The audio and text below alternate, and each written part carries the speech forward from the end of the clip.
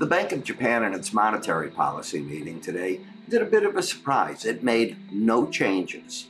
I think the reason is Mr. Kuroda, the bank governor, actually steps down in April. He surprised the markets last month when they changed on the 10-year note the band that it can trade to. And in fact, just a week ago, the band was exceeded. They went from a 0.25% to a 0.50% band, and the market traded over that.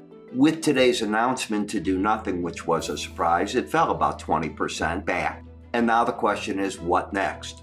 My guess is the market will look tonight at the CPI numbers, see they're probably running a bit strong, and then wait on the next bank meeting, especially the ones in April, as we get a new bank governor, as to what the next policy will be. It's going to get interesting and very bumpy in trading the Japanese yen once the new bank governor steps in.